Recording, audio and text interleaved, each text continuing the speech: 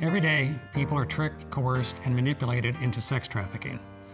Would you recognize what it looks like so that you could do something about it? What girl doesn't want to be told that she's beautiful, that she's talented, that she's loved, smart, funny, and caring? My sister is all of those things and more. He told me he loved me. He told me he wanted to have a family because he knew that's what I wanted.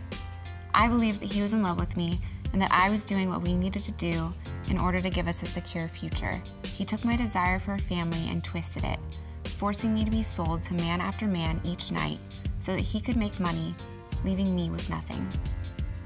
Her trafficker told us that he was her boyfriend. He went to church with us, but behind closed doors, he was selling her, night after night. When we found Andrea in a hotel room that night, I knew that she was not a criminal.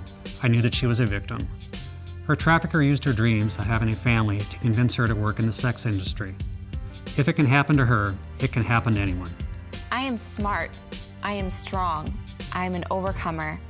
I am so much more than a victim of sex trafficking. I wish that I had been taught what to watch out for so that I could have protected myself. Trafficking happens in every city, in every state, throughout this country.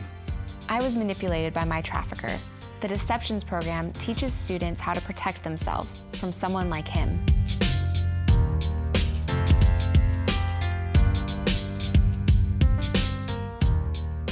If it can happen to her, It can happen to anyone.